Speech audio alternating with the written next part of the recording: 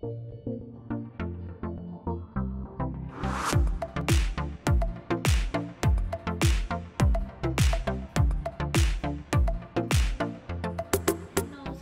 sa YT at sa nanonood dito. Nandito naman ako para sa tanong mo, sagot ko. Ang information ng video na to is nakuha ko sa Tubex at YouTube channel. So, doon ko nakuha.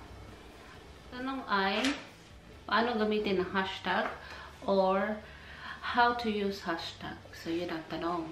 So, ano ang purpose ng hashtag? Ang hashtag ay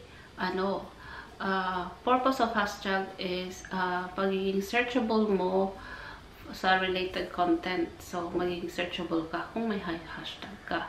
So, easy lang makakakot ka ng views. Isa pa is, kung use mo yung hashtag regularly, maging top ang video mo sa kung isi-search siya. So, maging top kung may hashtag. Makatulong talaga yung hashtag. So, paano natin isulat yung hashtag? Ang hashtag is, lagyan natin yung hashtag, tapos yung name, like example, hashtag Madam Bertud. Yun.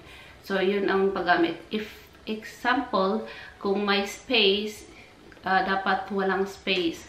So, it's nakasaad dito, write hashtag without space in between. So, wag natin i-space kung may 2 or 3 letter words. So, yan ang isa sa paggawa ng hashtag is, kung gusto mo yung video mo na, yung video may hashtag sa baba, ilagay mo sa description box yung hashtag na yon. Pakita ko yung sample. Ito yung sample. So, kung may dito, alam yung hashtag na yan, dyan, yung nasa sa baba ng video.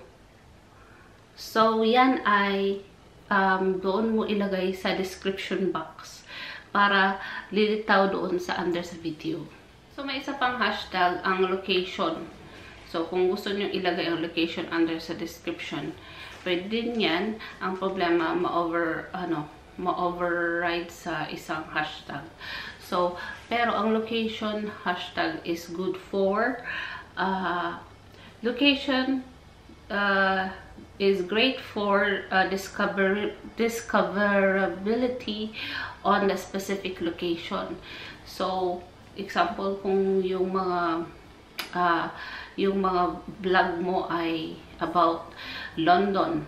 So, yung London dapat ilagay mo sa location para kung ma-recommend siya ni YouTube kasi yun, London. So, kung mag-type ng London, ma-search ang London na, makakasama yung video mo. So, may rules ang hashtag. So, rules of hashtag. Number one of hashtag is maximum of 15 hashtag. Kung more than that daw, hindi na daw pansinin ni YouTube. Again. Number 2, never use misleading hashtag.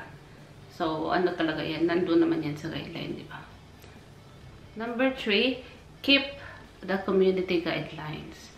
So, basahin natin community guidelines hashtag para hindi tayo mapalo ni Lolo. So, what are the use of hashtags? Ito na. Summary na to sa lahat-lahat ng topic na to. Number 1, you can use hashtags in your title, above the title, and your description. So, doon mo malagay yung hashtag mo. Number 2, you can use hashtag for discoverability. So, paggamit natin hashtag para ma-discover yung video natin. And number 3, you can use hashtag for branding, trending, and location. So, yun ang mga purpose ng hashtag. So, kailangan natin gamitin ang hashtag para matulungan yung video natin na umangat naman kahit papaano. At maging on top sa searchability. So, kung may mag-search sa atin, natulungan tayo sa hashtag kasi yung hashtag na ang nakapag-recommend sa atin sa video natin. Pero, we have to be careful na magamit ng hashtag kasi may rules. So, yan ang ano lang. Hindi natin na basta-basta lang tayo gagamit ng hashtag. At ang problema kung magamit tayo ng hashtag, ma-mislead yung tao na hindi na mapanood yung video mo kasi pumunta sa ibang hashtag. Yun lang din ang disadvantage sa hashtag. So, thank you for watching. Please like, share, and subscribe, and click the bell of notification. Hanggang sa susunod na tanong mo, sagot ko. Alright, alright, alright.